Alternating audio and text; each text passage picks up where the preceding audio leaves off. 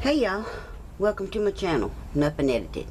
Well, if y'all have noticed in the last month or so, maybe a little longer, that YouTube has decided to stop allowing us to message between each other. Subscribers to YouTubers or YouTubers to YouTubers. They have this new little program which I don't like. I checked into it, I don't care for it. But you still want to kind of keep in touch with your subscribers. I have some that want to send me messages that they don't want to post down in comments. So what I did is I went online and I did a little research. I wanted an email address that I didn't have to provide my phone number.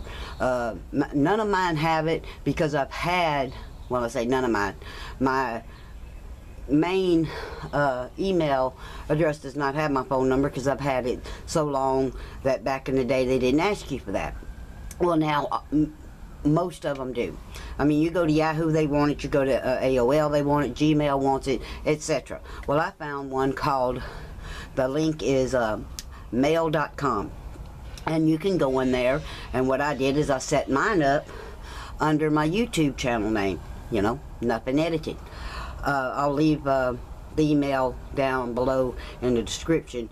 That way you can contact me if you have questions about a video or whatever you want to contact me about. And we can correspond that way if you don't want to post a question or something in the comment section of my videos. But you can go on here, and what is cool about it is you don't have to just use what's right here, the mail.com. They have a drop-down menu of a lot choices of what you can do. Say, like, instead of mine being NuffinEdited at mail.com, I could go down and I could do at email.com, at usa.com, myself.com. I mean, it goes on forever. There's all types of things that you can do your email address as.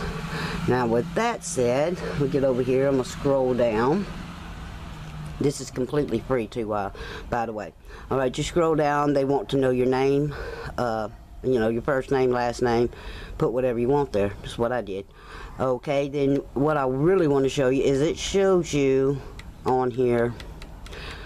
You do your password. Now you'll see right here it says they recommend by SMS. I unchecked that and I put the recovery for my password by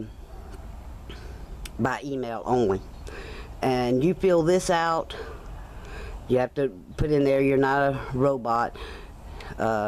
You check I agree to create an email account now, and it's a done deal. It's all over with. You'll have your own little email. And I just wanted to share that with everybody, that this is a good way for YouTubers to communicate with each other without giving out your private or personal email address, because I'm not giving it out to you. There's only one YouTuber out there that has mine, and that's it.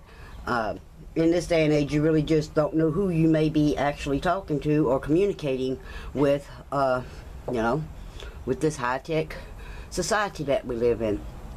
So I just wanted to share this with everybody. It's a way to get around the new way that YouTube wants you to communicate with their message system, which in my personal opinion sucks.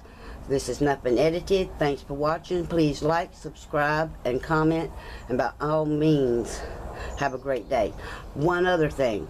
You can do this if you have a, say you want to have a business online. You can also use this for that, instead of using your personal email. Or like if you like to do buy things online. I love to use Collections Inc. I love going there. They don't have my personal email because I don't, they bomb you with emails. I do a lot of things on Find a Grave.